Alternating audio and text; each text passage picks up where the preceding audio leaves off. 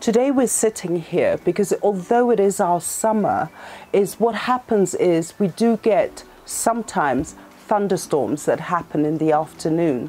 And so basically I look at the skies and I know it's going to rain. I'm really happy for my plants, and that's why even today I decided, let's talk about the peperomia. This is a watermelon plant and it's beautiful. I love it. And so this is what we're going to talk about. Look at the plant and also talk about propagation. My name is Alice and I'm the Red Soil Gardener.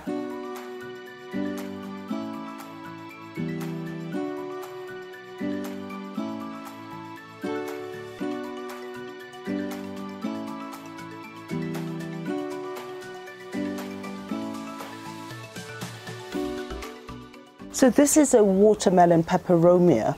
And I'm so sure you must be wondering, why do they call it the watermelon? Now the thing is that I went out and I got watermelon, and basically if you look at these beautiful oval leaves, it has the same pattern as the watermelon, and that is why it's called a watermelon peperomia. It's just amazing. Now the other thing about this peperomia, let's call it the watermelon plant, is it's flowering, and the flowers are not as beautiful. I mean, they're not colorful, but look at this. They have these stalks going up, and then these are the little seeds coming out, the pollen, and they're growing everywhere. And so when they do flower, you get all these stalks, which is actually the flower, sort of jutting out of this peperomia. Now the other thing, what is so fascinating, what I find very fascinating about this plant, is look at the design. You know, once your peperomia gets to this size, is that basically it's like a little rosetta. It's just many, many little beautiful leaves, and it just makes it a bit more interesting. The way I would display it is actually have it next to another plant so it doesn't look so isolated, and it does have different textures, and it just makes it more interesting, and give praise to this beautiful watermelon plant. So now, if we look at this lovely plant, we have to understand that it is a rainforest plant.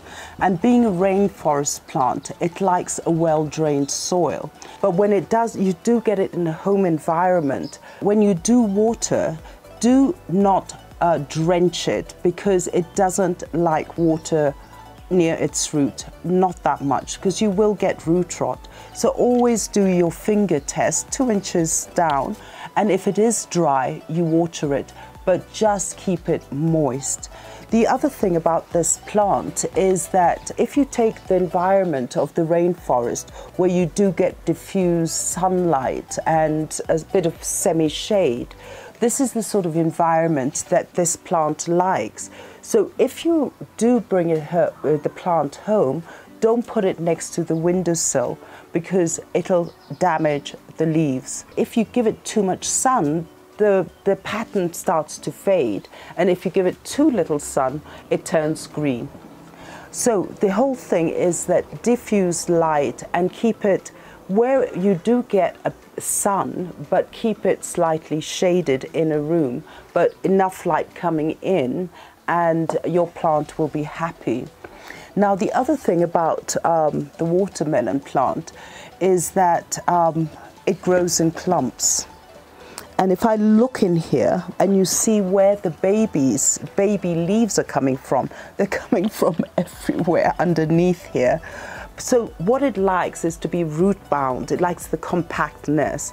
So if you have a plant like this, don't automatically think, oh, I'm going to repot it every summer or spring.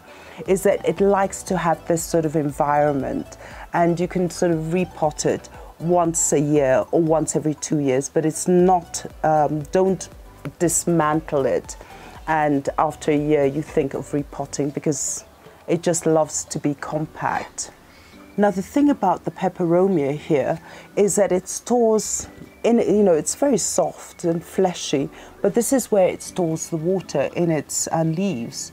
Now what happens is that if you do overwater it, because of the compactness here, is once you overwater, you could get fungal infection, and that can actually go down to the roots, and then you'll get the browning of the leaves, and the leaves will wilt and fall off. But that is the result of overwatering. So again, emphasis, emphasis, moist and not drenched. Now the thing about the watermelon peperomia, it is a slow growing plant, so do be patient with it, and in the end you will get this beautiful rosetta looking, but it is a slow grower. And the other thing about it is that it doesn't like cold conditions. So in winter you put it at your windowsill, it doesn't like the cold, so always have it where it is diffused light, somewhere a bit shaded from the sun, so you're not damaging the leaves, and it will be happy. So let me put this aside.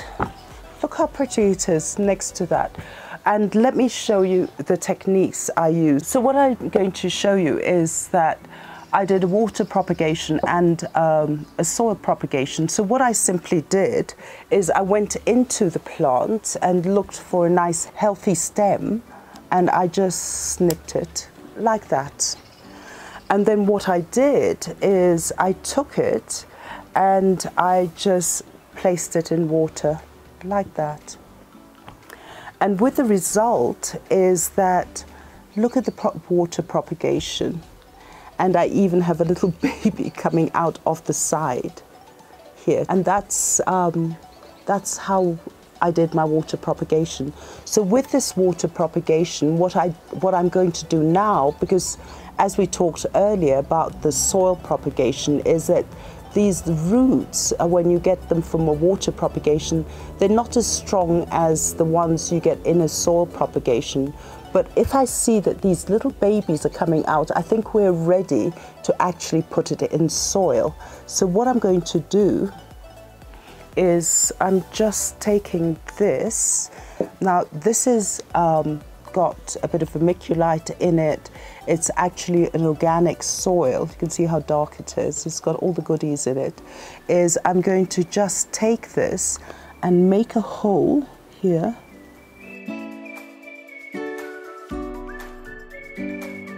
I'm going to take my lovely watermelon plant and I'm just going to put it in here and cover it. There. So that is a water propagation and then moving it into a soil propagation. Now what I did is, using the same technique, is I did a water propagation, then moved it into a soil propagation. This was the one that I got my babies. And as we saw in that propagation, is that with the rooting, we saw little baby leaves popping out from the side. And that's what you get, is this sort of look. So once the plant does start growing, these little babies, as we saw in the water propagation, they sort of jut out from the side, from the stem. And there you go. This is a water propagation with a soil propagation.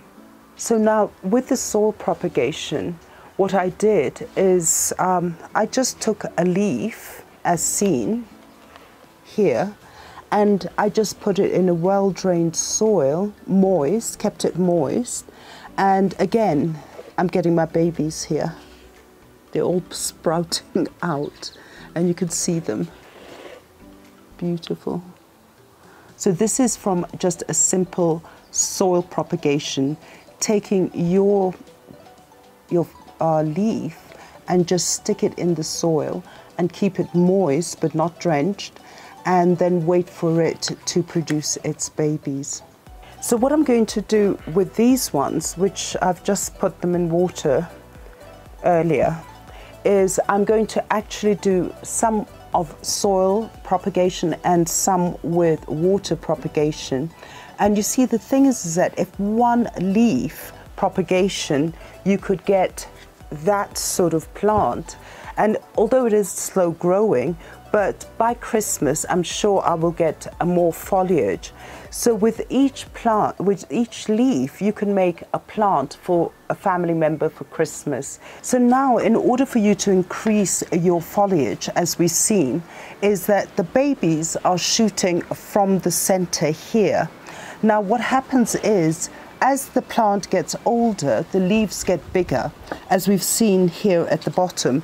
I would actually go around here and just remove all these hanging leaves, like this one, and like this. So what happens is that as you remove these, you're giving space for these babies to actually take over. Because what happens is that as it gets older, it gets heavier and it flops. And in that way, you can increase your foliage. And if you can look here, because this plant was situated like this with the sun, is all these are my little babies coming up, my baby leaves.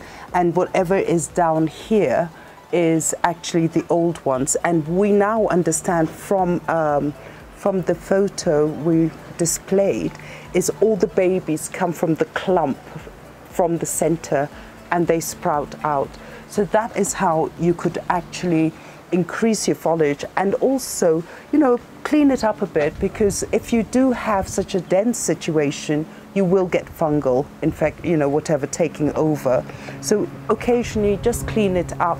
And once you do clean it up, get your babies, these leaves, and just put them in water. Oops. Put them in water, and you can start your propagation for Christmas for your family. So all these, I will follow, you follow me on Instagram. I'm going to make babies, and this is going to be my Christmas present for my family. So thank you so much for joining me on this channel. And thank you, and subscribe to the channel, invite people, and also give us a thumbs up. And also don't forget to press that notification bell, so that anytime we do have episodes, and we do upload our videos every Tuesday evening, Kenyan time, and you'll be notified. So have a happy day, and do grow a lot of them. It is so simple, and give it away as presents for Christmas. So have a nice day. Bye-bye.